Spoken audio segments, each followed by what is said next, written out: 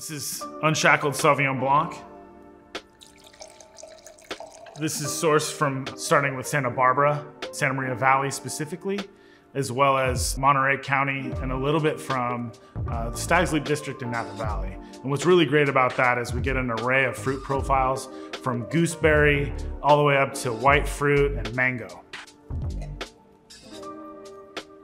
You know, what I get primarily is going to be that gooseberry component. This is not an unripe Sauvignon Blanc in style. We don't have a lot of grass.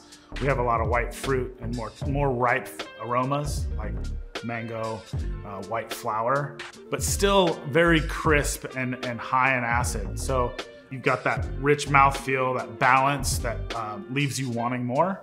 So the approach to making Sauvignon Blanc for Unshackled is to harvest the fruit when we feel it's ready. It's showing those white fruit characters, the pineapple, less of the grassy notes that you find in a lot of cooler climate Sauvignon Blancs. And then we ferment this in stainless steel at low temperatures to really preserve that aromatic profile. And then we bottle it in March as soon as we can, right after harvest. So that way, when you pour it in your glass, you still have that sense of brightness and freshness.